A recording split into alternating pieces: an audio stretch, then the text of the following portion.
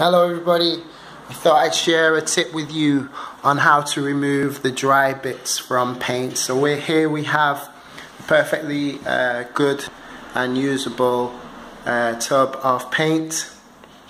It's been standing for a while, but it's got all these dry bits on, right?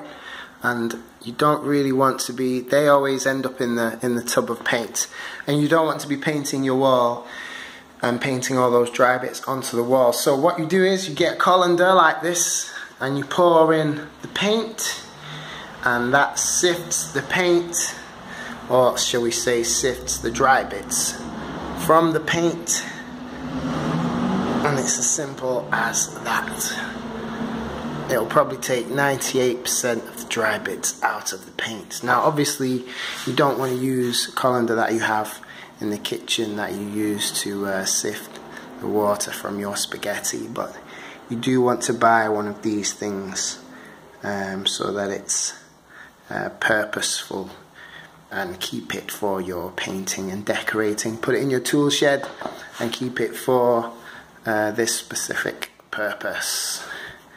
But it works, and that's what we're interested in. Hacks and solutions. Anyway, if this has helped, please like this video.